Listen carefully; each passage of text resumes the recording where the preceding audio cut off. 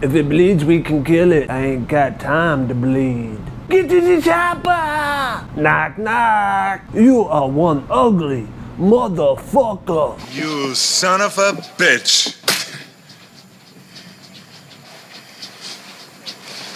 What's the matter? The CIA got you pushing too many pencils? Huh?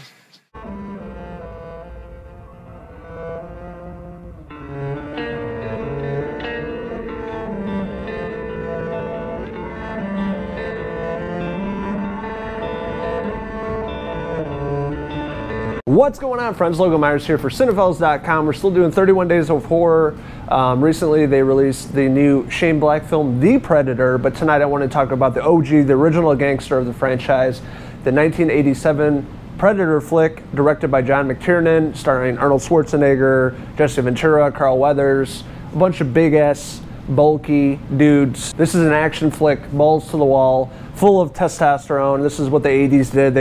They created a lot of over-the-top action films, and this one is definitely my favorite in the franchise. So let's talk about it. And what I love about 80s flicks, especially Arnold Schwarzenegger, you know, this dude was jacked. He was a big fucking guy back then, worked out all the time, and just over-the-top action flicks, you know, Terminator.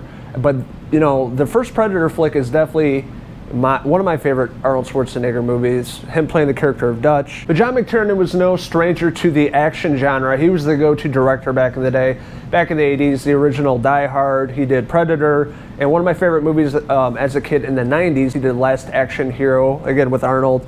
Fantastic movie. But tonight I want to talk about McTiernan's magnum opus. I'm talking about Predator. The setup of Predator, we have Dutch, Arnold Schwarzenegger.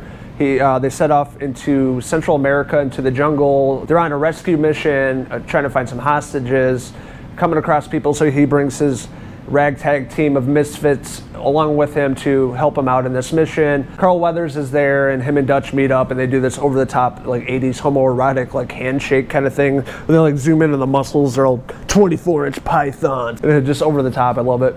But that's really the beginning and the setup of the film. They're in the jungle. So we get introduced to the other characters in the film. Shane Black being Hawkins, which is awesome. You know, he was in the first film and then he directed the new one. So it's really cool that he was in the original flick. He had some really great sex jokes in this movie. There's a lot of great one-liners.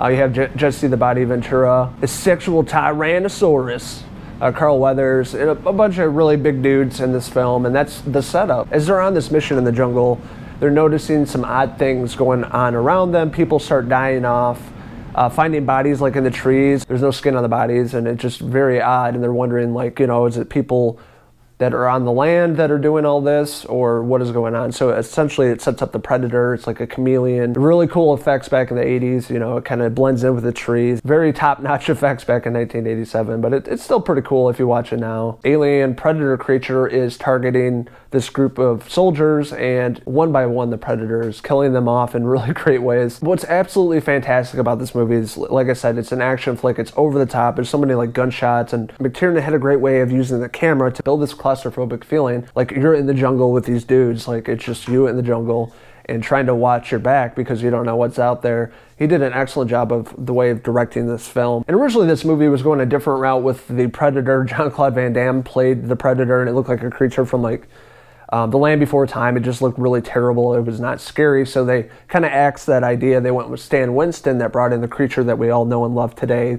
That's in the final product of the movie, you know, with the helmet. He had like the dreads and just really ugly and just awesome practical effects. So I'm glad they brought Stan Winston, you know, the master of practical effects. But overall, the first Predator flick is a movie you must watch if you're a fan of, you know, action or the 80s and things like that.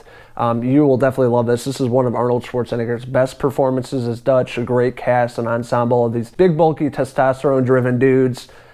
Seeing a young Jesse Ventura, a young Shane Black. Really great cast in this movie. Carl Weathers, another fantastic actor. He was massive in this movie, but he was also great. So it's a movie, if you have not seen, you should definitely check out. It's one of the classics from back in the day. And it's a movie you must watch around the Halloween season. It just has that great feel. And I absolutely love it in October. So hopefully you guys love this movie as much as I did. I'm going to give John McTiernan's Predator from 1987 a 4.5 out of 5 Predator hair pieces. So if you guys have seen The Predator, what did you like about it? What didn't you like about it? What's your favorite one-liner from the movie? Let us know in the comments below, and don't forget to hit subscribe. This is Logan Myerz signing out from the jungle. Get down! Get down again! Until next time, cheers!